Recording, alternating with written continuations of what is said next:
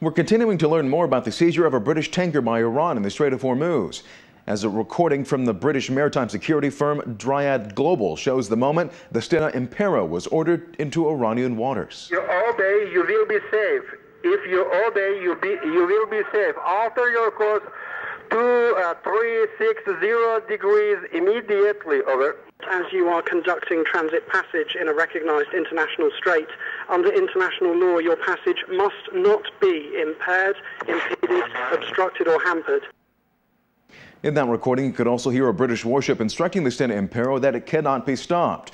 But in the wake of the seizure, tensions continue to escalate, with Iran insisting that the vessel had violated international maritime law. Matthew Chance is in Abu Dhabi with more.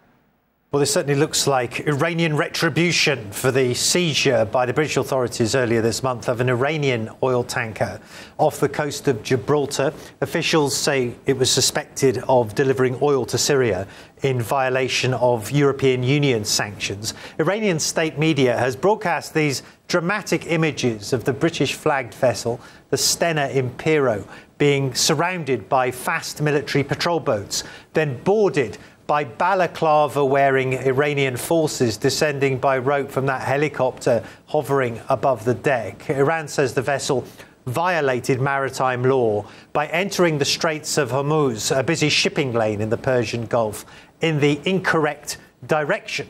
The British Foreign Minister says there could be serious consequences if the situation isn't resolved quickly, but added that London is not looking at military options and wanted to find a diplomatic solution. That may well be what the Iranians had been aiming for, grabbing a bargaining chip in the form of a British tanker to swap for the one that Britain has seized.